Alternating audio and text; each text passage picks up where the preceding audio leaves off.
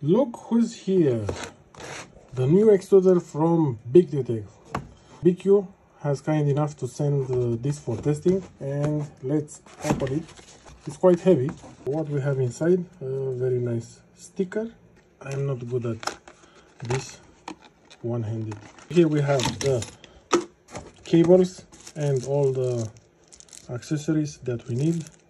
Also some Capricorn tubing, and let's, wow, look how tiny it is. What I like about this is that it combines two of the best worlds of my 3D printing experience. One being LGX gears with planetary like orbiter. But the most thing that I like is that the stepper motor is aligned with the filament pad. One of the things that I was always arguing about how orbiter, it has the stepper motor a little bit onto the side, but this is very small.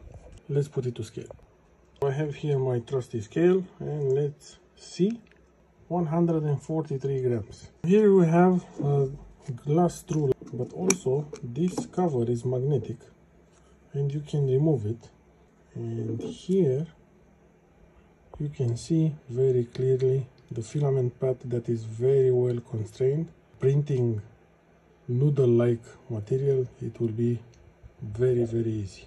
Here we have the two RGB LEDs, the button for the load and preload, and here is the a very tiny micro switch that is activated by this ball, and the extruder gears. Very small little package, and for sure it's very powerful.